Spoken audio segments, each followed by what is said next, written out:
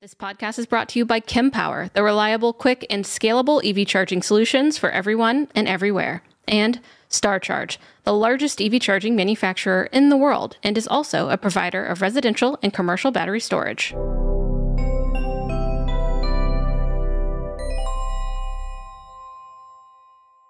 Hello, everyone, and welcome back to another episode of the Out of Spec podcast. I am Francie. If you don't know me, now you do.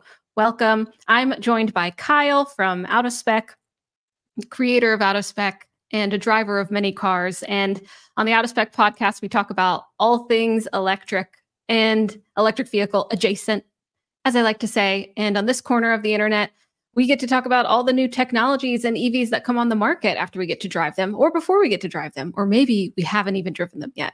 Recently, we talked to a couple who drove a Volkswagen ID.4 all the way from coast to coast, 3,000 miles, pulling a camper trailer, which was really cool. And today, Kyle is talking about the 2024 VW ID.4, which is not what those folks were driving, but has a lot of improvements that I think they really would have benefited from. So we'll link that episode in the description. I think it's a really great episode with Grant and Felicia. And Kyle, now you're going to tell us all about your experience driving the new 2024 VW ID.4. Thank you. Welcome. How's it going? Great. How are you doing? I'm doing good. Thank you. Yeah. Good. Okay. So the new ID.4 is partially new, but not completely new. And it gets confusing. So Volkswagen does these things called PAs, or it's like BMW's LCI or a facelift of a vehicle. And like the ID.4 is the most confusing facelifted vehicle because the Euro cars are on a little bit different track than the US cars. And in the US, the big battery gets a facelift, but the small battery doesn't, which to me makes no sense at all. I think the small battery will get the facelift next year. I don't understand this. Anyway. Well, did they say why? Their reasoning is there?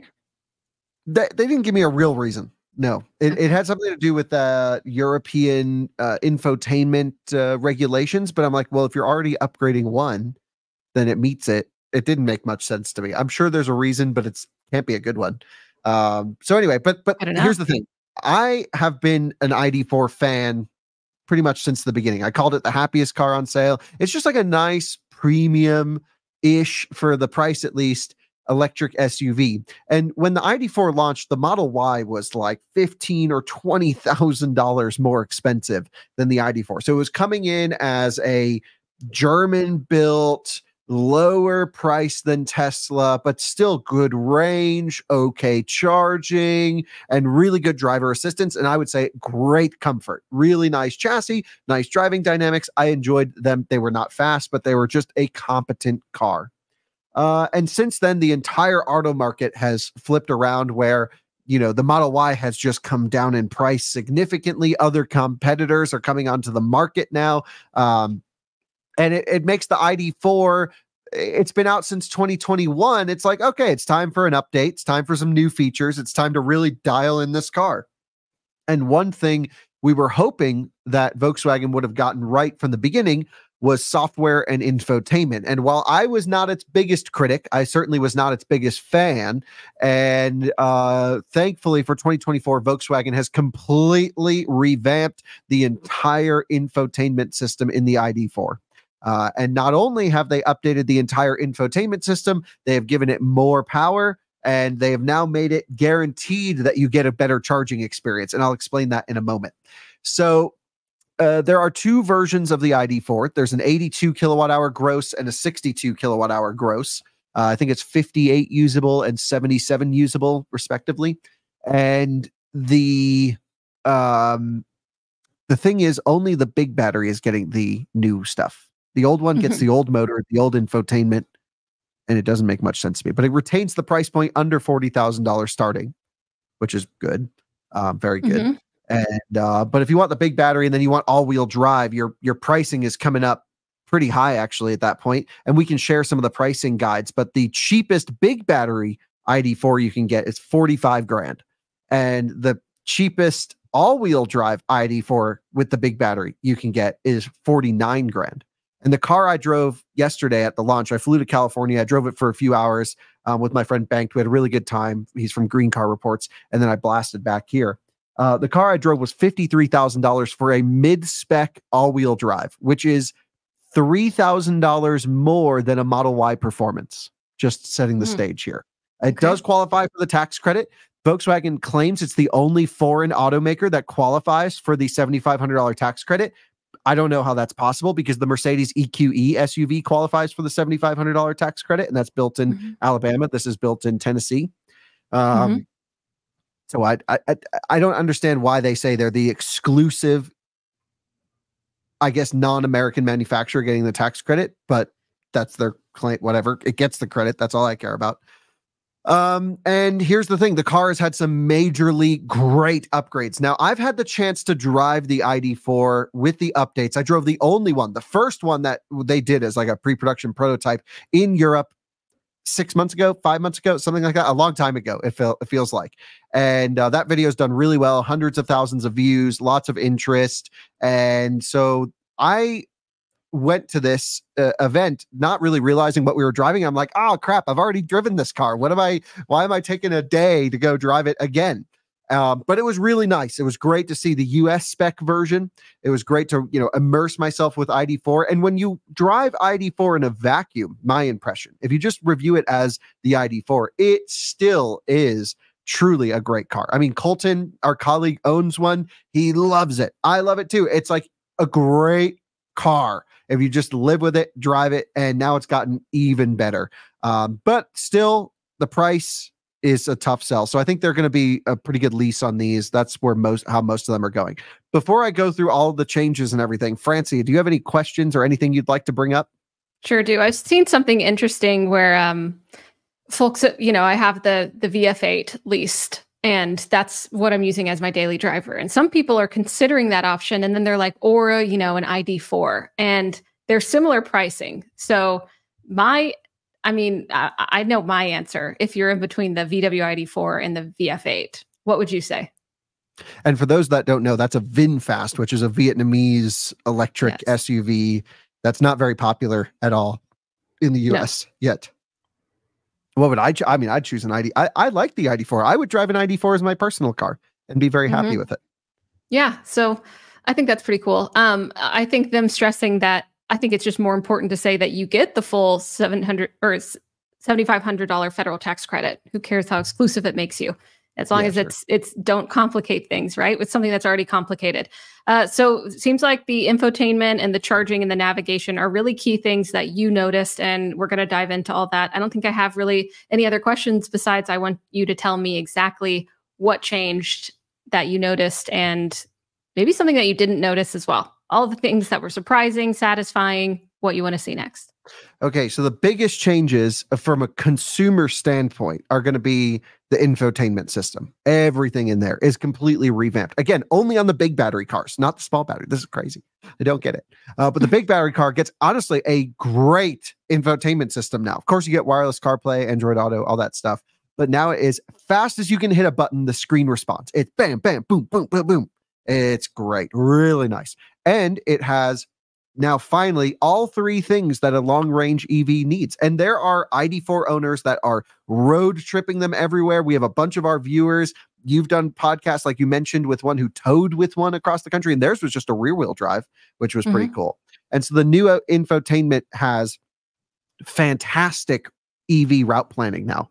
It's like they must have just gone to Porsche and said, we'll take whatever they put in the Taycan and put it in this. Because it's awesome. It calculates elevation, calculates all the different parameters. You can set your arrival at the charging station different than your destination. So I can say, get me to the charger at 3%. And it'll say, okay, here's how you get there at 3%. Charge until it tapers, unplug, do the out of spec style.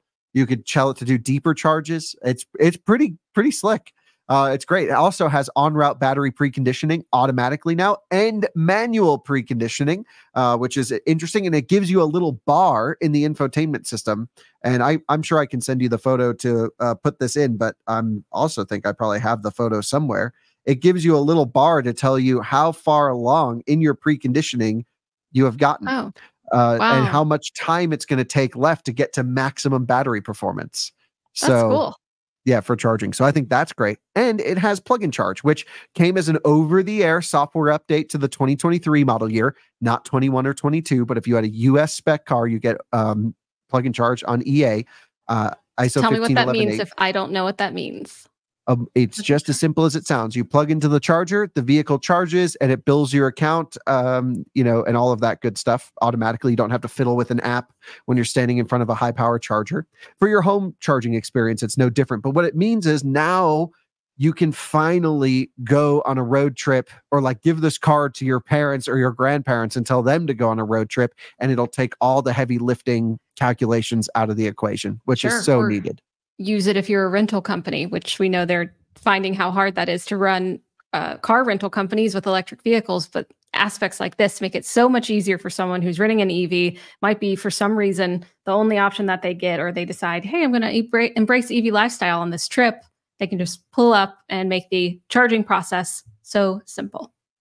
Totally agree, 100%. And so, on top of all of that, the all-wheel drive system as well as the rear-wheel drive car have upgraded power. The rear drive got the biggest change. They put the new APP 550 motor in the back, which is going in everything. I think we're getting it in the Buzz. The ID.7 has it. This is getting it. It's a permanent magnet primary axle, primary drive on this particular one. And that is, just different way that they do the magnets inside of the rotor, different windings for the stator, enhanced cooling, upgraded inverter. I'm still not sure if it's silicon carbide. I'm pretty sure it's just silicon IGBTs, but either way, it should lead to more efficiency, more regen capability, and on the rear drive car, a significant bump in power. It's almost 2 seconds, 0 to 60 less. The all-wheel drive car, I think it's now 335 horsepower. I'm pretty sure the battery is the limitation there, which is why it didn't get as much of a bump, but it's under 5 seconds, 0 to 60, 4.9, very similar to like Model Y long range. I drove the all-wheel drive, thought it was pretty snappy and responsive.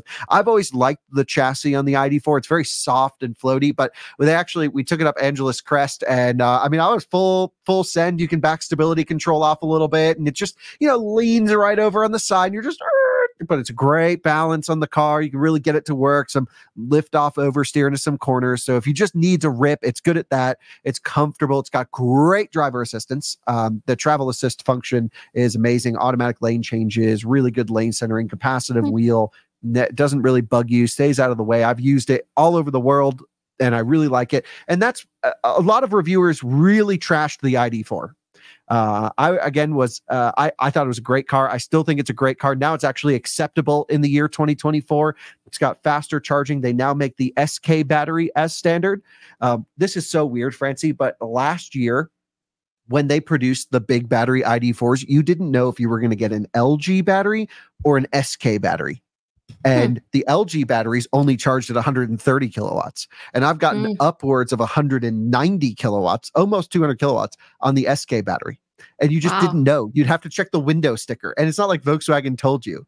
And it's like, which car are you going to buy? Are you getting a fast charging one or a slow charging one? We've had viewers that reached out and said, Kyle, I thought you said the Chattanooga cars charge so much faster. And I'm like, yeah, they do. And then they're like, oh, but my car only does 130 kilowatts. I'm like, what? Show me the sticker. And then they had the old battery in it, basically. Oh my gosh. Interesting. That's who Ford is partnering with, SK, for their battery manufacturing plant in Kentucky, which I know was delayed.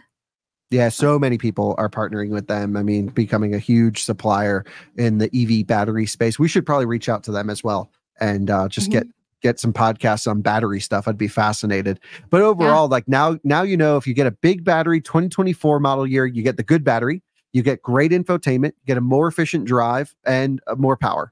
And everything else, nothing else has really changed on the car. Little trim bits here and there. You get bigger wheels, better sound system only in the top trim, but I don't think many people are going to get the Pro S Plus, which is quite expensive. And again, I really think they need to work on the pricing of the car, because right now you put it up against the competition, it's more expensive and I would say less value than before. I think the maximum range now is 292 miles in the EPA cycle. They didn't know if it was the 2 or 5 cycle. Okay. Yeah, I don't know. Yeah, I mean, I know that I was talking to Max recently about his trip to Kazakhstan and how they're somehow managing to get the ID.4 down to like $20,000 over there. So I'm sure it's a very distinctly different market, but the price point of EVs is always something that we're looking to come down. Yep, absolutely. So the updates were needed. I love the new infotainment system. Really great. I've always liked the way they drive. Love the driver assistance. I like the look of the car. It's very unoffensive. It's quite happy. And I think you got cool ambient lighting, all the same stuff from the previous car stand. Just little updates, little tweaks here and there. If you have a 23, it's not the end of the world. But I do think that the processing power, if you're in the market to buy one, really consider going for a 24 because backlit controls, all that stuff is in there. Still same massaging seats, which are great. And now it's got plug and charge, and it will have North American charging standard adapter sometime soon. That was my next question. This, of course, doesn't come with the North American charging standard, the native J3400 port in the EV. That won't happen until 2025 models at the earliest with any automaker. But adapters are moving in. We will continue to cover the unfolding world of adapters as each automaker gets access to them and then access to the Tesla supercharger network in North America. So stay tuned as that just whole new part of the industry unfolds and will experience its own birth. Yeah, I think what was interesting is I sat in some presentations and about the car before I went for a drive. Just a quick one. Everyone knows this is just a mid-cycle refresh. It's not like an exciting new car launch. But I think it was cool how Volkswagen presented the entire group as being a force. They talked about Audi and Porsche and the other vehicles that are along with Volkswagen. And I think the ID.4 is actually the most popular selling Volkswagen in the US is what they were saying. Forgive me if I'm wrong. But I also drove a 1949 Beetle while I was there. That was more interesting than the ID.4. So that was the first model year the Beetle was sold in the US. Its name was Benny, and I got taken for a drive. And unsynchronized transmission, had to rev match, double D clutch, all that good stuff. It was great. Really enjoyed that. And yeah, it's just always fun. I like hanging out with the Volkswagen guys. They're awesome. They're nerds. We talked a lot about my e-Golf, maybe doing a battery recycling thing with Redwood. So always good ideas and things. And the car, yeah, my biggest issue with the ID.4 is just the price. I can't wait to see what the lease numbers are because it's a great car, but it has to be cheaper than, or at least match Model Y. That is, it's sort of it was always the 3 Series. Now it's the Model Y as being the benchmark in the category. Sure. And if I bring up this Cox Automotive and Kelley Blue Book, just information about 2023 sales, we can see the VW ID.4 year-to-date sales, 37, almost 40,000 sold in 2023. And then out of VW,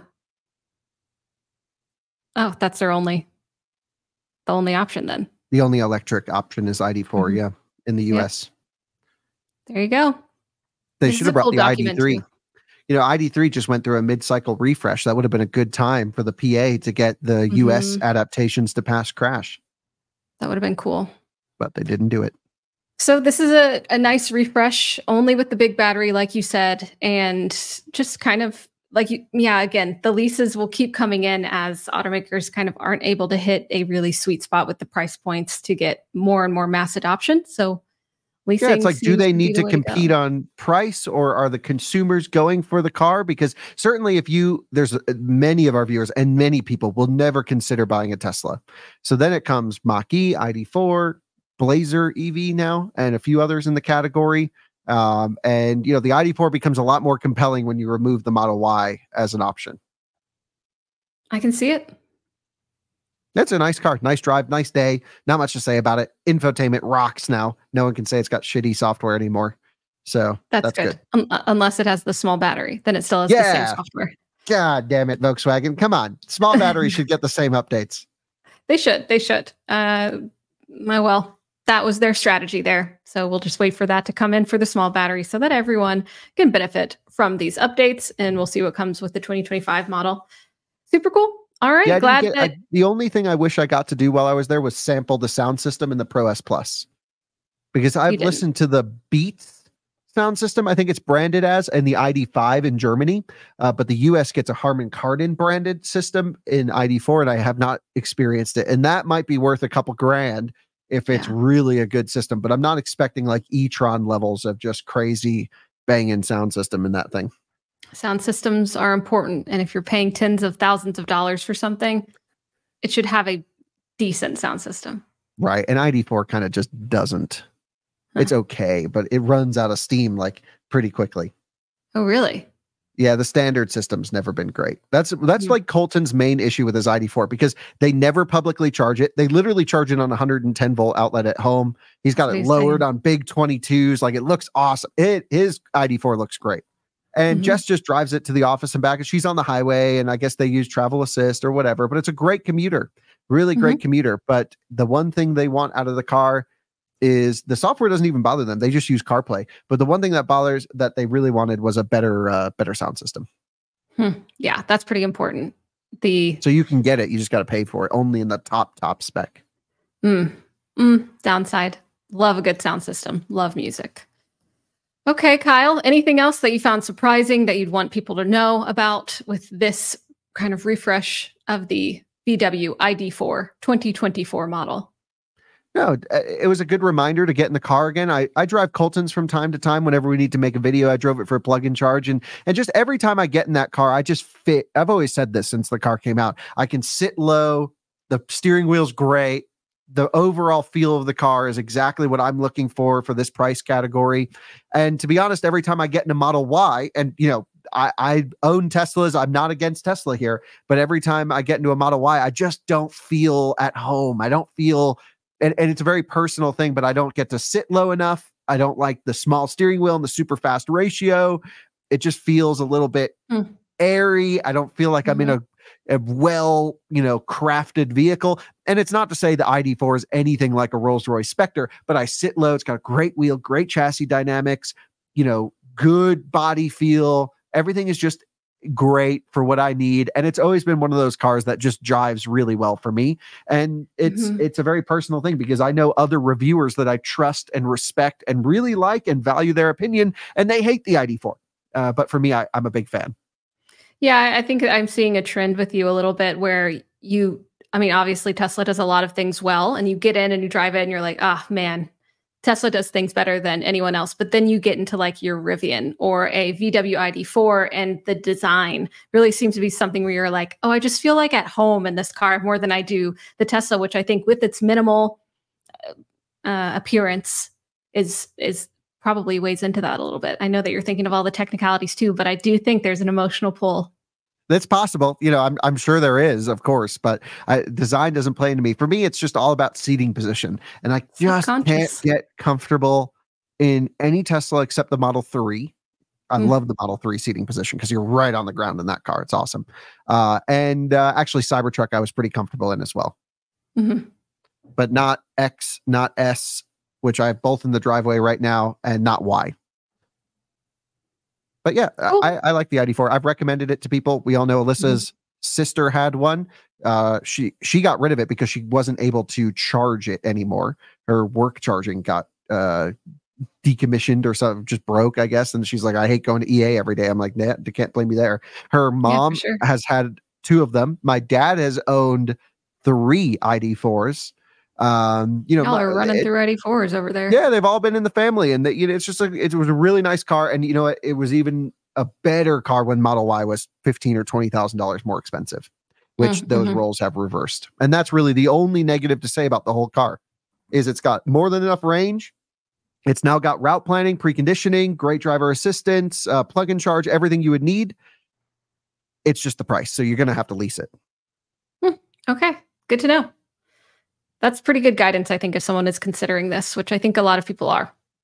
And yeah, okay, some good facelifts. Thanks, Kyle, for coming onto the podcast to tell us all about it.